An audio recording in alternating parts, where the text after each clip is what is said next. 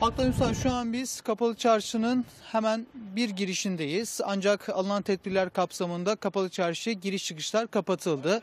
Saat 10 ile 16 arasında sadece esnafın girişine izin veriyorlar. Özellikle bu kapı şu an yerli ve yabancı turistlerin daha çok yoğun giriş yaptığı nokta. Yani Kapalı Çarşı Beyazıt kapısındayız şu an biz.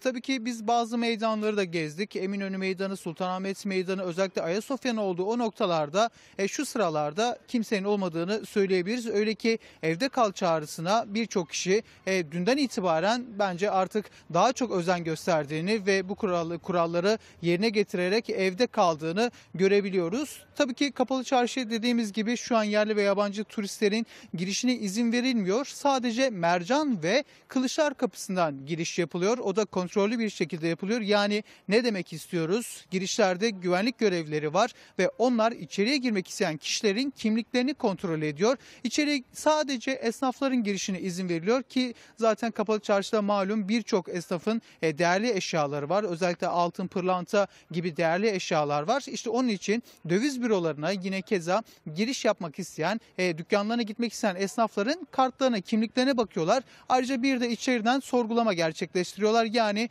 örneğin Mahmut Keşan geldi, esnaf olduğunu söylüyor, kontrol edebilir misiniz diyorlar. İçeriden teyit aldıktan sonra o esnafın Kapalı Çarşı'ya girişine izin veriliyor. Şu an biz Beyazıt kapısındayız Murat Tuzcu ile birlikte. Dediğimiz gibi dünden itibaren bu karar alındı. Aslında Kapalı Çarşı'da daha önce de yine bazı tedbirler alınmıştı ama son olarak bu tedbirin daha etkili olacağını düşündüler ve yönetimin almış olduğu kararla birlikte Kapalı Çarşı'ya yerli ve yabancı turistlerin girişine izin verilmiyor. Sadece saat 10 ile 16 arasında esnafın girişine izin veriliyor. Tabii ki bu tedbir ne kadar sürecek diye de soru işaretleri var insanların akıllarında. Ancak onunla henüz kesinleşen net bir bilgi yok.